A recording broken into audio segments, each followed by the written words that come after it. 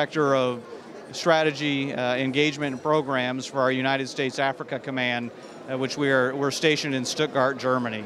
It's a great pleasure to be a part of this very august gathering of experts in their respective fields, and we're here to address migration, economy, and security. The piece of that we're most concerned with from U.S. Africa Command is the security piece, and so it's been a tremendous opportunity to engage with practitioners across the spectrum of challenges and be able to develop relationships to move forward together.